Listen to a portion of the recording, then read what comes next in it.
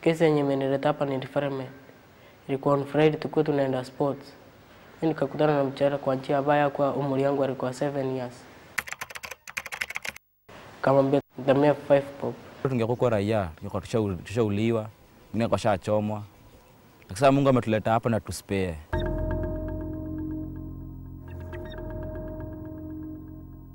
I think that the Borstal boy has changed. Yes, to me they have changed because you can imagine if we could be releasing 50 criminals into the society, this country could be on fire.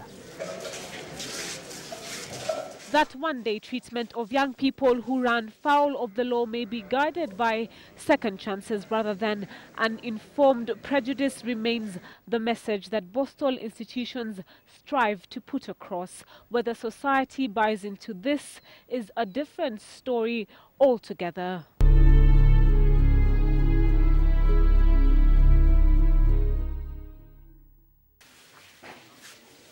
Watu wameoga uso? Ama mmeoga kwa ujumla? Mko tayari kwa program za siku ya leo? In criminal justice circles, Borstal institutions in Kenya boast of a model for returning young offenders to communities only after addressing the shortcomings that may have led to their sentences. Social and education skills, family patterns, mental health, gang participation and vocational needs. We have very little recidivism. These are boys who have got skills. When they go out, they look for employment. They enhance their skills. A 17-year-old caught up in a past world of moral confusion speaks of his 3-year term in a Borstal institution. He, unlike most offenders released into the community after a year, has had to serve his maximum sentence.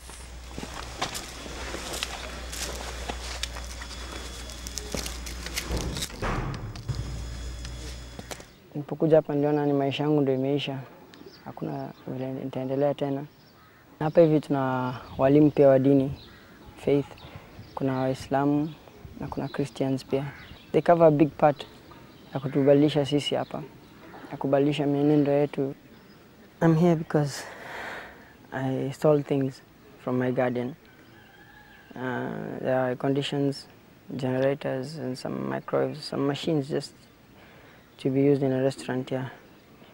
I stole them and we sold it for cheap money, just to get money to go and have fun in the clubs and using drugs and stuff like that. So, like one generator, maybe it might be 50,000 in a shop, but if you come to me, I'll sell it to you in 3,000 or 4,000 shillings.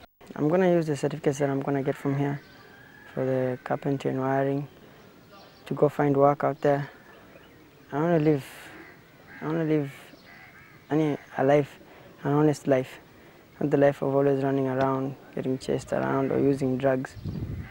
That wouldn't get anyone anywhere. But perhaps the hurdle in front of juvenile offenders' rehabilitation lies within the society, in them seeing youth offenders as lost causes. When you talk to these boys, most of them are suffering from rejection in their own families. Unfortunately, in Kenya, even when people have been in prison for years and years, when they come out, people still remember and forget that these people have actually paid the price for whatever put them into jail or into Borstal institutions in the first place.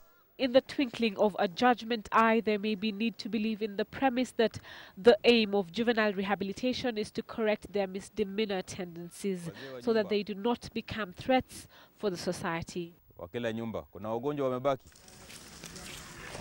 Youths who are labelled as criminals or delinquents may hold these as self-fulfilling prophecies, believing the labels that others assign to them, thereby acting as the labels. One of the ways to become fully accepted is to have a very fruitful role that you're playing within the community. Either you're having some sort of productivity, and that's where the problem begins. Nobody gives you a chance. We are trying to make them assert themselves and say they have to fight the stigma. Since 1965, hapa pafunguliwe. Hakuna Borstal ambaye imeshiriki katika music festivals.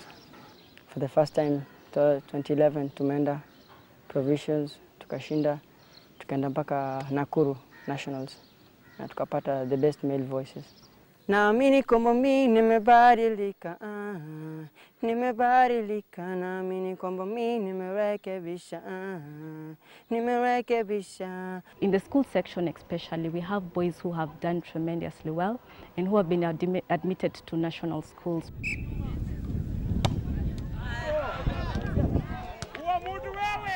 Such accomplishments not taking away from the need to hold teens accountable for crimes committed. This bringing to life the challenges therein of raising the boy child. Priorities have to be made clearly by many parents.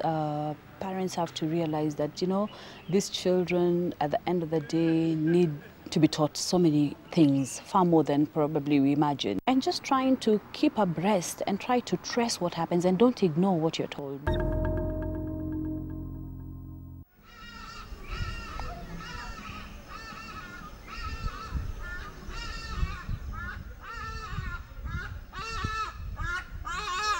Mbilu, Borstal Boys.